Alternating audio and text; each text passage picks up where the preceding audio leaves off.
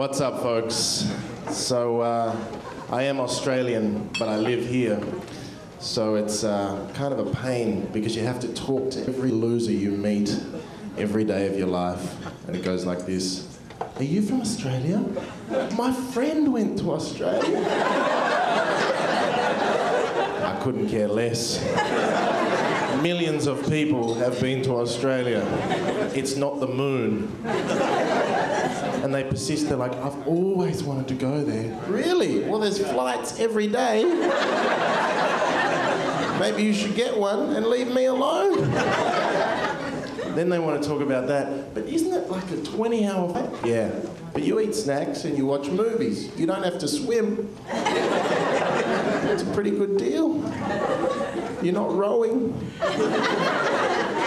The worst is drunk men. Drunk guys always want to come up and they're like, dude, with that accent, you'll get so many chicks. Like, without it, I'm not getting any. Thanks, buddy, because I was a virgin in Australia. But with this new information, the sky's the limit. I can't wait to start. It's a long way from home too. You get freaked out. Like, I moved from my mother's house in Sydney to New York City, right? That's like being Amish and becoming a porn star. And you first get here, right? And I remember walking around my neighborhood and just seeing like posters on this phone box, and it said 25,000 New Yorkers are living with HIV and they don't even know.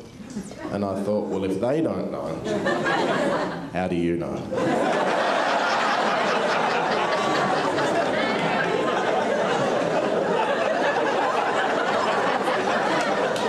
Where are you getting your statistics from? Who's testing these mystery people without them knowing? Maybe it's time to quit the posters and make a few calls. Like about 25,000 perhaps. Hello, is that John? I've got some bad news. Really? But how do you know? Well, I make the posters, John. Of course.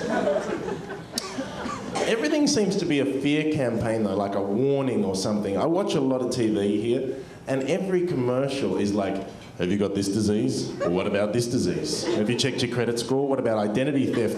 Does your penis work? Is your hair falling out? Oh my God. I'm just trying to watch Oprah, you know? I don't really need to be harassed at 4 o'clock when I wake up.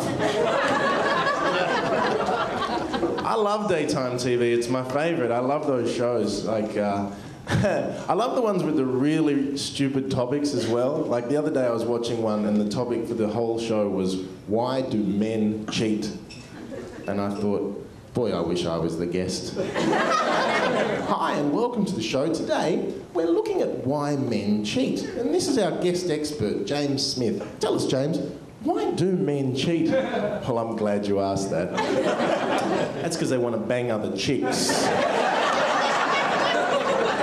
I know, I was as shocked as you are. And that's our show for today. Thank you, James. My pleasure. Anytime. It's always those redundant topics though, isn't it? It's like, why do men cheat?